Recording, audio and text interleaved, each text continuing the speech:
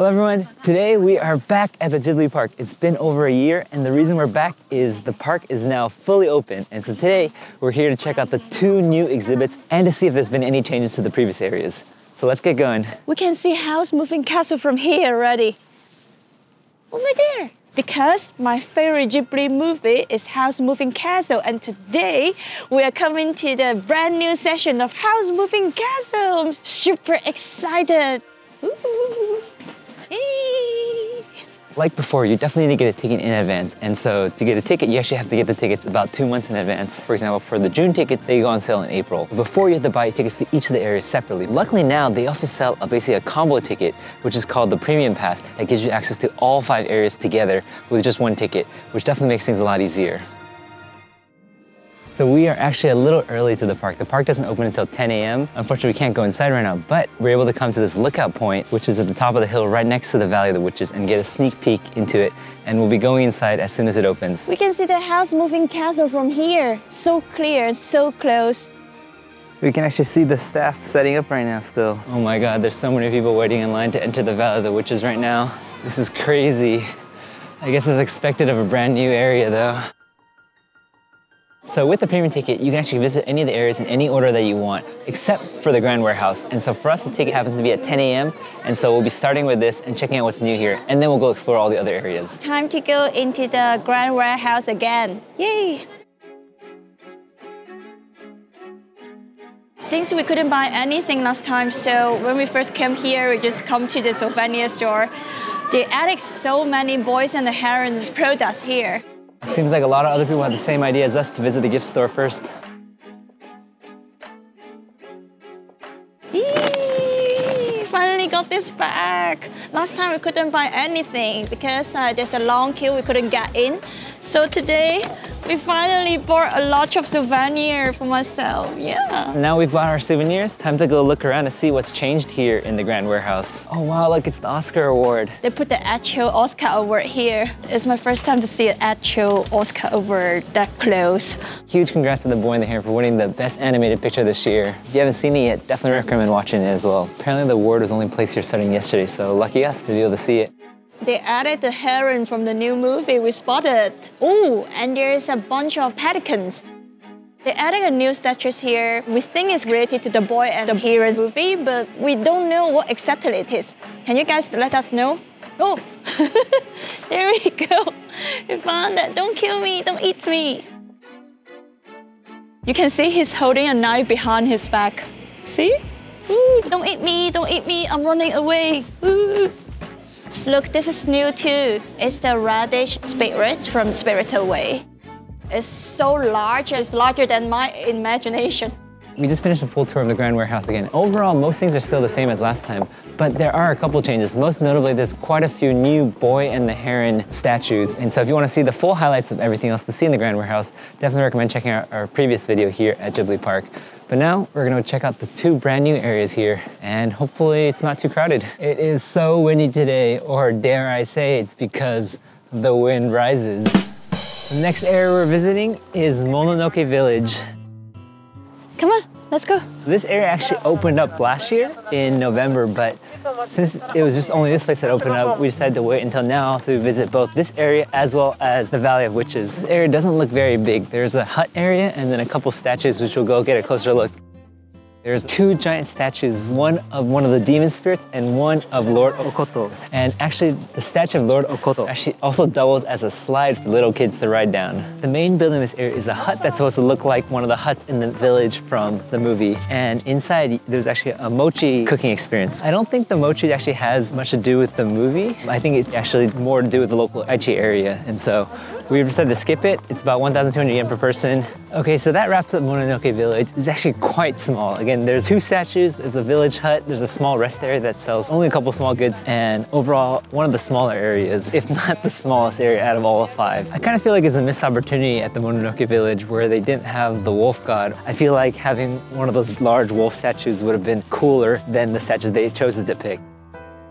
There's a new cat bus which you can take from here, which is a Mononoke Village, to the Dondoko forest. Unfortunately, we think it's a little bit pricey because it takes 1,000 yen for adults and 500 yen for kids. But I think it's gonna be fun for kids, right?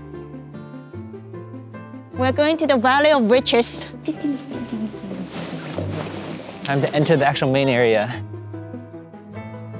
The first thing you have when you enter the Valley of the Witches is the restaurant. And since we're so hungry right now, time to get some lunch. We're waiting to get into the restaurant, but there is a long queue already. It's only 11 a.m., but the queue is super long here. I guess the queue is getting longer and longer because it's closing to the lunch time, but I'm so hungry now. The restaurant here actually is slightly witch theme, and we order a dark curry and a shepherd's pie. Better than I thought. Dark curry. It's just like normal curry, but it looks very dark. Just finished the lunch. I'm going to explore the witch village. We are going to another souvenir store. It's called the Witch Coven 13. So compared to the souvenir store in the Grand Warehouse, here it has more house moving castle related products. So you can see a Kalushipa here. It's so big, so cute. I bought a lot again. I got a Gigi. And I also got a very, very cute notebook. See, I don't think you can find it somewhere else outside of the Ghibli Park, but it's so cute, I just couldn't control myself. And Ryan got this for me. It's a Kalushipa. It's hot. Don't get too close to him. There's also a lot of very unique items here at this gift store, so definitely check this one out. And apparently there's also some limited edition items that, since we came here a little bit later in the day, have already been sold out. I think the most notable one is the giant Heron plushie that we see a bunch of people walking around with. If you want that, it's limited edition. Definitely come here first thing in the morning. Otherwise, I guess you'll be out of luck. How to go in the House of the Witches, but photo and video is not allowed inside, so don't shut down here. So one of the things to point out about the premium ticket is it also allows you entry inside a bunch of the houses here in the Valley of the Witches. And so since we have the premium ticket, we can go inside the Witch House, Howl's Castle, as well as the Okino Residence. And so definitely recommend getting the premium pass because it allows you entry into all the different places here. We're waiting in the line to go into the bakery from Kiki's delivery service. There's a huge line here. We have been waiting for 30 minutes, but still halfway to go, I think. People are waiting here to buy the bread from the bakery. So looking forward for it.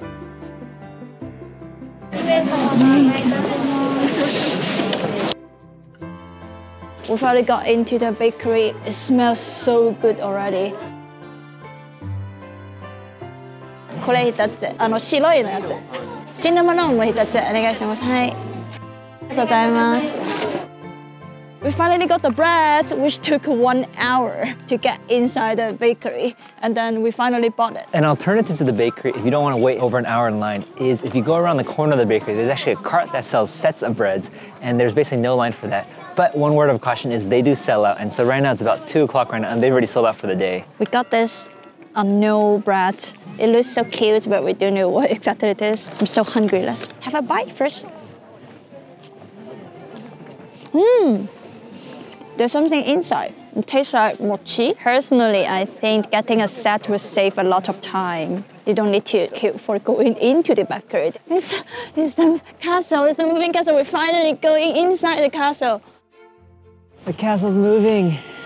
It's moving. It actually doesn't move that frequently. It only moves maybe once an hour or so. So perfect front row seats. There's a big photo shooting opportunity here. So the turnip is standing in front of the castle. So you can take a picture from a very good angle from here. Are you a good boy? We're waiting to go inside the house moving castle. Unfortunately, photo and video is not allowed inside, so we can just show you what it looks like outside, but we will just post some photo here to show you what it looks inside. The staff told us you have to knock twice to get in to avoid hitting people inside. Unfortunately, you can't take photos and videos inside of the castle, which is quite a shame because the inside is just so intricately decorated and really, really amazing. It actually makes you feel like you're actually in the movie. And like every single room, there's just so many decorations. There's actually a couple really cool areas where they have like digital trinkets that makes it feel like really cool and really magical as well. We really wish we could show you all the inside of it, but since we can't have photos, you'll just have to go visit it for yourself and see it with your own eyes. We are checking what's inside the fireplace. Let's see. There's a Calusiva. Hi.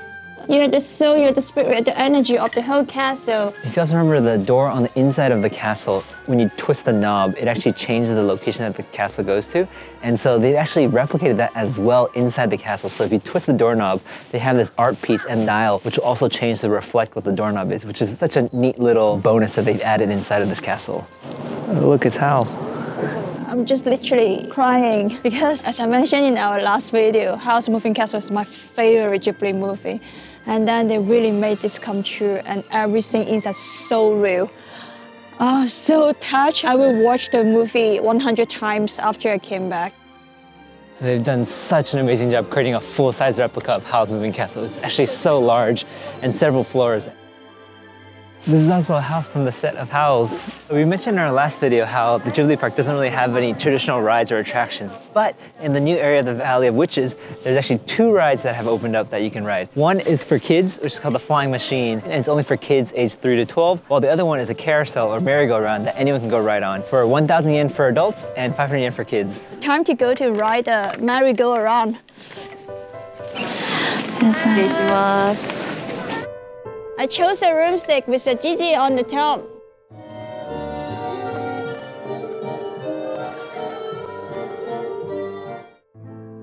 Oh, when the music just started, my tears is coming out because this is my favorite song for my favorite movie, Howl's Moving Castle.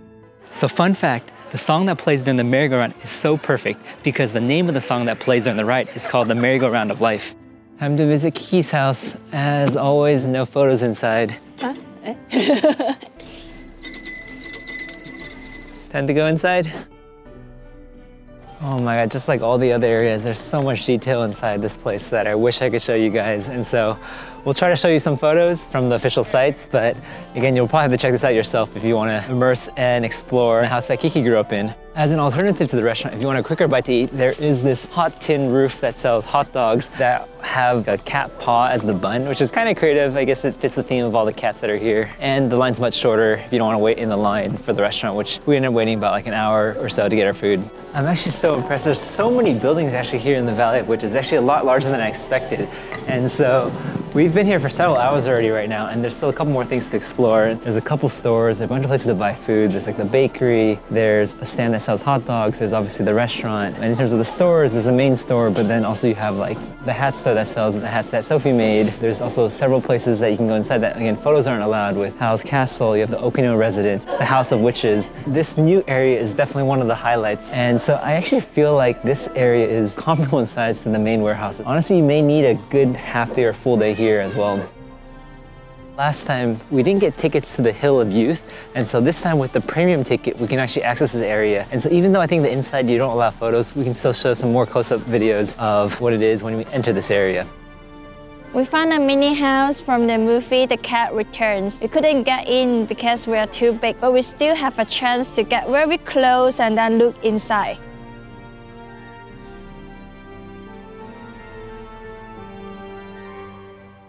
Like all the other interior places, also no photos or videos allowed inside here. But the one highlight that we do want to call out is definitely wait for the performance from the grandfather clock that happens about every 30 minutes or so. And it's basically a replica of what happens in the movie as well.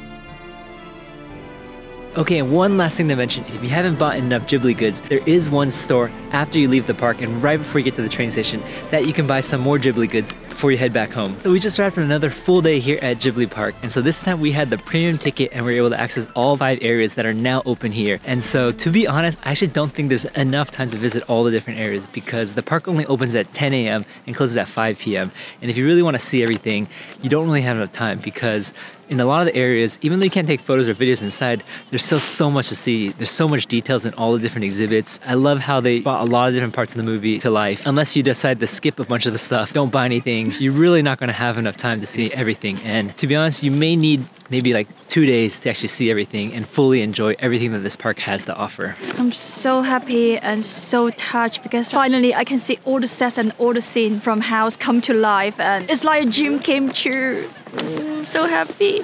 So thank you guys again for watching. Hope you guys enjoyed the tour of the full Ghibli Park now, and we'll see you guys in our next video. Bye.